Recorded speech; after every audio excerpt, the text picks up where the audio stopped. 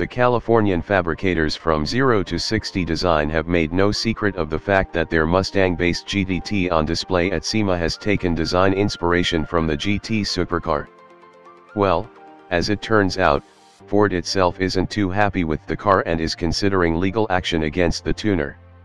"We're aware of the 0 to 60 design's Mustang GTT," a Ford spokesman told CarsScoops.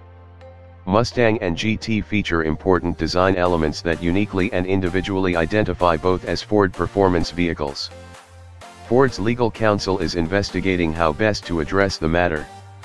Asked to clarify whether any actions have already been taken against the Californian tuner, the spokesperson said, "All I know is that Ford's legal team are aware and investigating."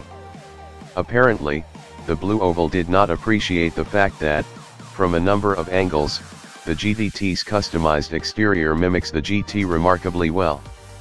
Perhaps the most convincing area on the car are the sides, where the skirts and the air intakes in front of the rear wheels clearly resemble those of the GT.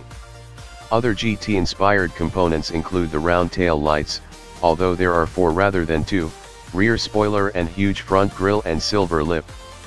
Alongside the model's questionable design, it benefits from a supercharger, lifting power from the 5.0-liter V8 to a massive 800 HP.